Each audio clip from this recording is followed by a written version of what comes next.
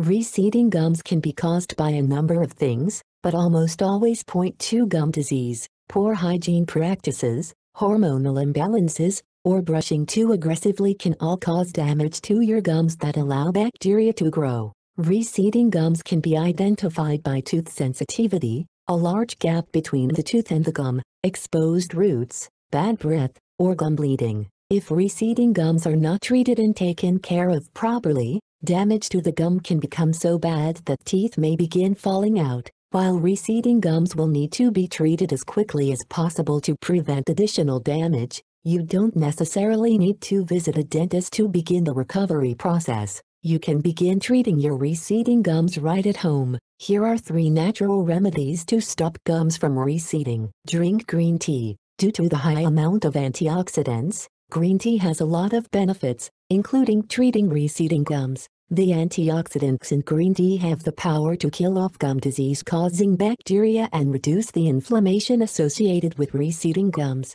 So not only will green tea effectively treat receding gums, but will also relieve some of the pain accompanying the condition. To get a proper amount of green tea for stopping receding gums, begin your day with a freshly brewed cup of tea. This will also give you a fresh burst of caffeine to get your day started. Be sure you are choosing freshly brewed tea and not a prepackaged product from the store. While they may seem like the same thing, the prepackaged bottle usually contains additional sugars that can cause more damage to your gums. Aloe vera. Like green tea, aloe vera has anti-inflammatory properties that also has the power to kill gum disease-causing bacteria. If you have other gum damage or disease aside from receding gums, aloe vera can be an excellent contribution to repairing the health of your mouth. Like green tea, you will want the most natural form of aloe vera that you can get. This usually comes in the form of purchasing an aloe vera plant. Take a leaf from the plant and break it in half to expose the aloe vera gel.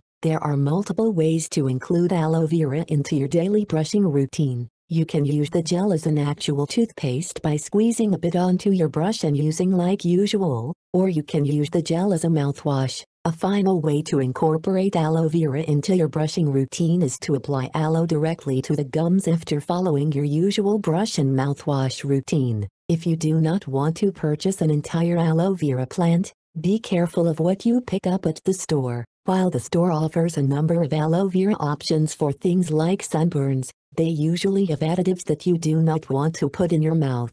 Do your research before making a purchase. Coconut oil. Adding coconut oil to your routine is great for gum health.